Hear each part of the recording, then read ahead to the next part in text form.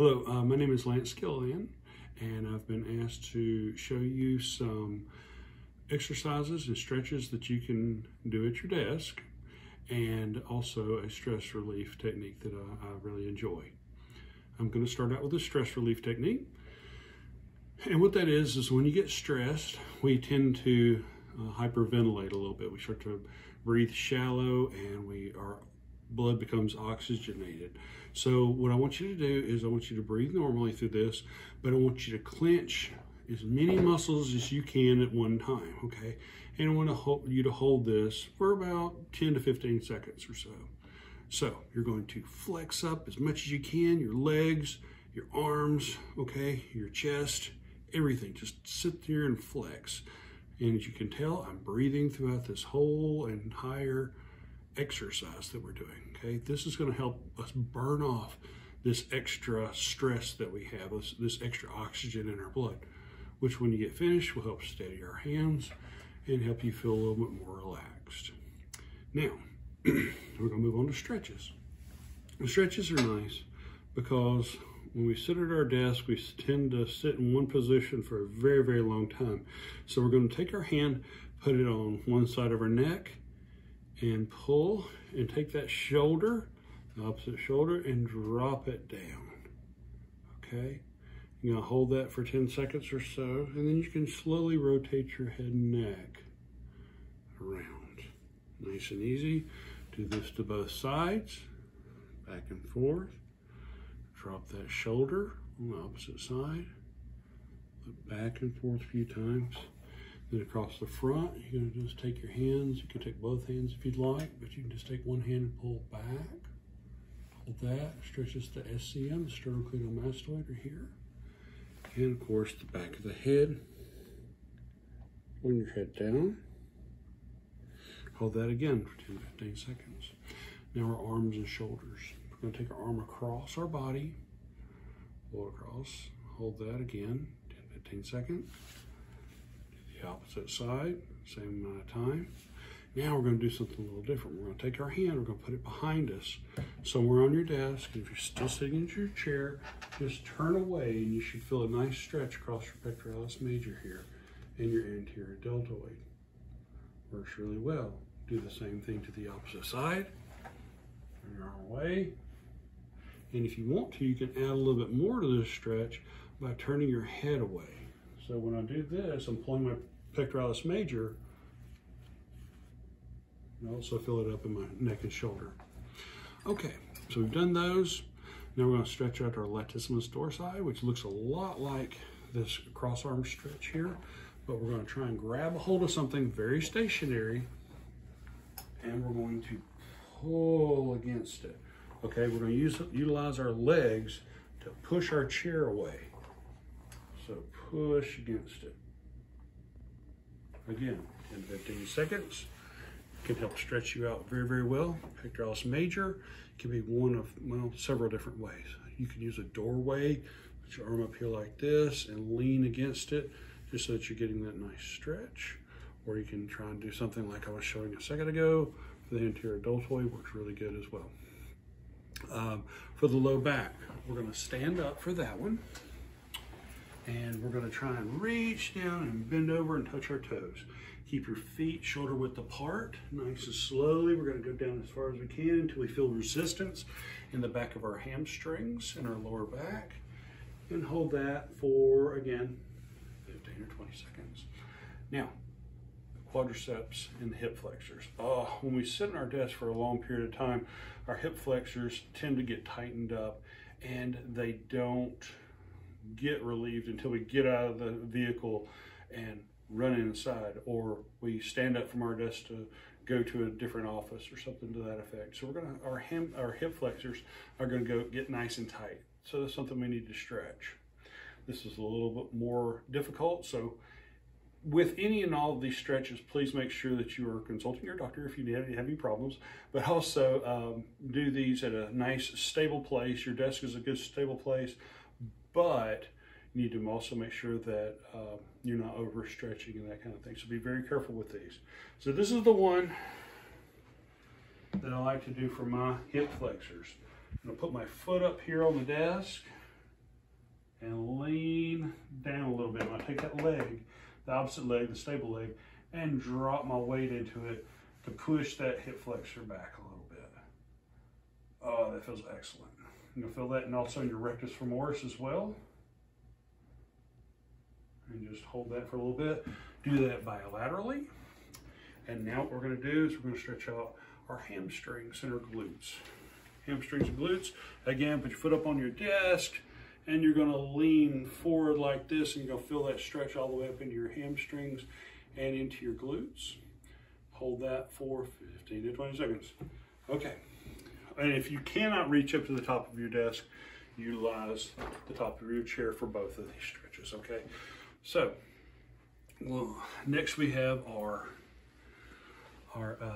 calves, okay? So we're gonna step back into like a runner's lunge. We're gonna lean, try and keep our heel on the ground at all times. Step forward with the opposite foot. Of course, someone's calling me now. And then lean forward. All right, lean forward just a little bit, and you should feel good stretching your calf. Now, the last two stretches make it a little bit easier. You're gonna cross your leg over, which is also a good hip flexor stretch.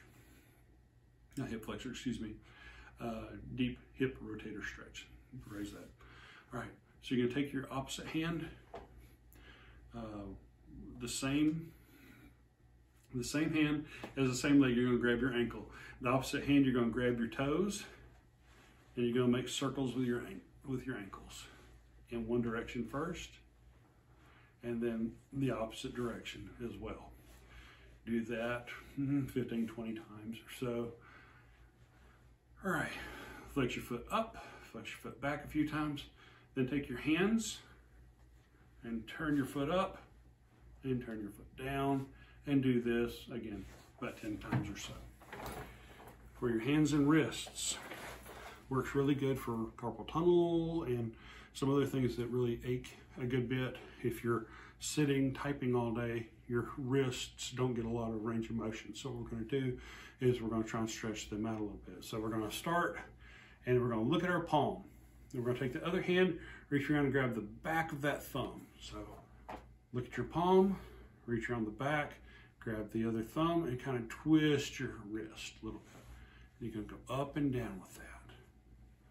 Okay, you can also go out a little bit, but we're just going to torque on that thumb just a little bit as we're doing it. Again, don't hurt yourself. Switch around to the opposite side. Okay, now we're going to look at our palm, and we're going to grab the top here. So look at our palm, reach over, grab the fingers, push out and down, out and down. Do that over and over again. This feels excellent for the front of the wrists. Now we're going to use that opposite hand. You're going to look at the back of our hand, palm down. Take that opposite hand, grab the wrist, right around where those carpal bones are. We're not grabbing tight or anything like that. We're going to go up and down, up and down. Do this about 10 times, and I promise you your wrist will feel much better. So then give it a shake, okay? So now we've done all of the stretches. So thank you for that. Okay, I'm gonna keep going with the strengthening. Now strengthening is a little bit different when we're sitting at our desk. It's a little more exercise intensive. Make sure you are breathing throughout all of these exercises. Okay, do not hold your breath. If you hold your breath, you get something called a Valsalva maneuver, and we do not want that. Okay, so look it up. Not a fun thing. So strengthening. Take your hands, put them on your forehead, and push forward, okay? We're doing what's called an isometric contraction, which means no movement, okay? We're just gonna sit here and stress those muscles. Push as hard as you can against your wrists, hands. Take your hands, put them on the back of your head, and lean back. You're pushing, pushing, pushing as hard as you possibly can, okay? Just pushing. You're not trying to do a lot of this. You're just pressing with no range of motion, okay? Just pressing against it. Again, same thing, opposite hand. Should be able to see, hopefully a little bit of muscle right there. Pushing against, holding it. Same thing with the opposite side. Same thing. Okay, now we're going to do upper arms and shoulders. We're going to put our hands in a fist and put them up under the desk. And we're going to lift the desk up with our fists, okay? Okay, just like this, we're going to lift up. Should work your brachioradialis and your biceps, your deltoids. You should feel it, your trapezius if you're doing this right. Also your abdominal muscles. Keep your abdominal muscles tight during this, okay? We're going to lift up the whole table. Now we're going to put the table back down. So we're going to put our hands on the top of the desk and we're going to press it down, okay? You should feel this all across your latissimus dorsi, your trapezius, your triceps. So just pressing down as much as you can. You feel all the way down your erector spinae muscles in your back. Pressing as hard as you possibly can again. Given this doesn't make you super strong, but it'll help with muscle retention, okay? Best way to do these things is to actually go to a gym or housework. Housework is fantastic. You would be amazed if you go out and rake all the leaves out of your yard, just how many muscles you're utilizing at that point in time. Okay, so our desk is irritating me again, so I'm going to push my desk away. But the bad thing is I'm in a roller chair, so I'm going to hook my foot around the side of the desk and I'm going to push, okay? I'm going to push against it. Please be careful, do not push over your desk. You don't want to do that. Okay, I'm going to pull my desk now. I'm going to pull to work on my latissimus dorsi. Okay, and this is only working on my left side. So I'm going to switch over to my other side of my desk and pull so that I can work on my right side. Okay, so we've done all our upper body. So our quads are going to be a little bit different. Okay, you can sit here and just flex your quads up as you're sitting at your desk and just hold the musculature there, or you can work on different ranges of motion doing the different exercises and whatnot. This is a good stretch for your rectus femoris and your hip flexors, but you can also sit here and push against yourself if you'd like to for a minute to do that. And for our hamstrings, the only thing we really need to do is dig our heel into the floor and push our leg back. We're trying to push our heel back. We don't want any motion to happen because we'll mess up the floor over time, so we don't want to do that.